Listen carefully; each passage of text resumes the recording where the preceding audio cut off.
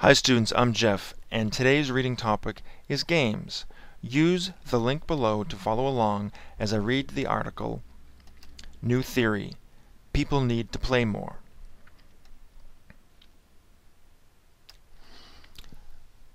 What do you think about this theory? Vote below. Goofing around goes way back according to a new theory that suggests society can break down when we don't take time to play. Early hunter-gatherers used playtime, humor, and inclusive joking around to overcome the innate tendencies toward aggression and dominance, the thinking goes, and all that play was necessary to make a cooperative society possible.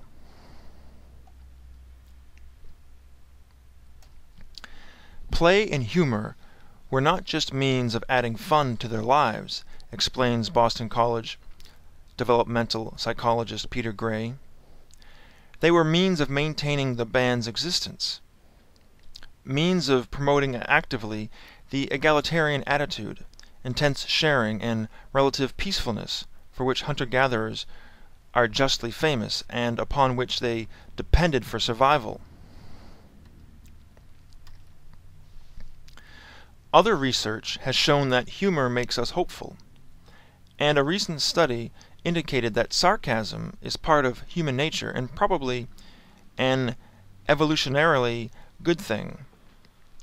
Other researchers have shown that choosing to work while foregoing vacations and other play leads to regret among adults, and the regrets grow as we age.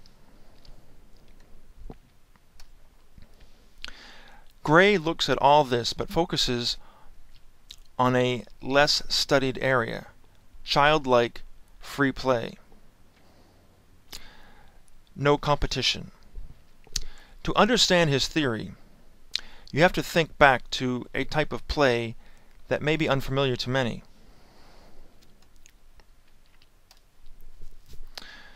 Gray figures hunter-gatherer children in early human history developed into cooperative adults with the help of a type of play similar to that which once characterized American children's summers and after-school hours in contemporary culture.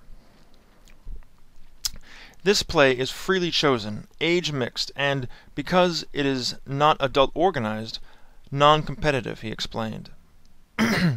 This free play is distinct from leisure pursuits such as video games, watching TV, or structured extracurricular activities in sports. Even when children are playing nominally competitive games, such as pick-up baseball or card games, there is usually relatively little concern for winning, Gray said.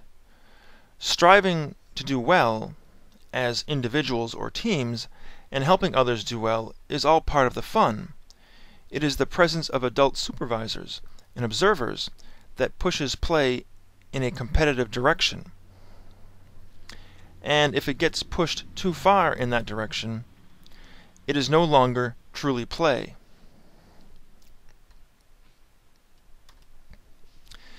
The most important skill for social life, Gray said, is how to please other people while still fulfilling one's own needs and desires. In self-organized play, he contends, children learn to get along with diverse others, to compromise, and to anticipate and meet others' needs. To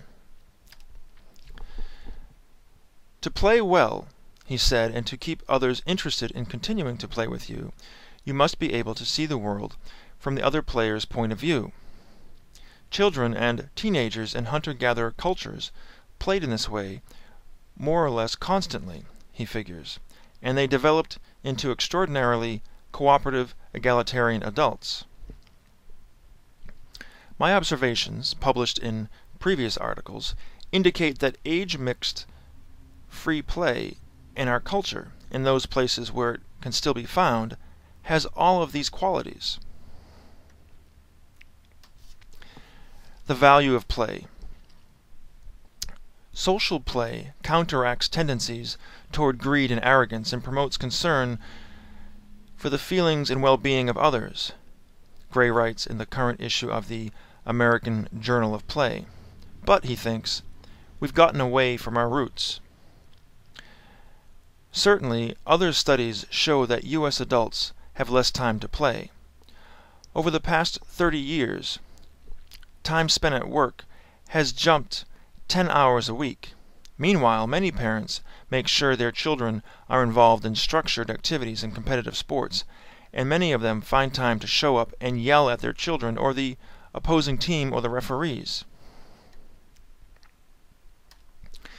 People are beginning to realize that we've gone too far in the direction of teaching children to compete, Gray said in a statement this week. We have been depriving children of the normal, non-competitive forms of social play that are essential for developing a sense of equality, connectedness, and concern for others. Gray even says it may not be too much of a stretch to suggest that the selfish actions that led to the recent economic collapse are, in part, symptoms of a society that has forgotten how to play. Hunter-gatherers used humor deliberately to maintain equality and stop quarrels, Gray contends, and their means of sharing had game-like qualities. Their religious beliefs and ceremonies were playful, founded on assumptions of equality, humor, and capriciousness among the deities. They maintained playful attitudes in their hunting, gathering, and other sustenance activities, partly by allowing each person to choose when, how, and how much they would engage in such activities.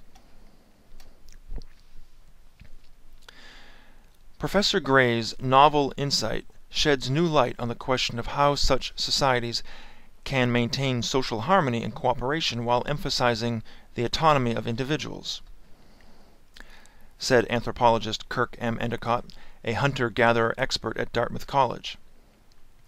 Conversely, his demonstration of the wide-ranging role of play in hunter-gatherer societies focuses attention on the importance of play in the evolutionary success of the human species.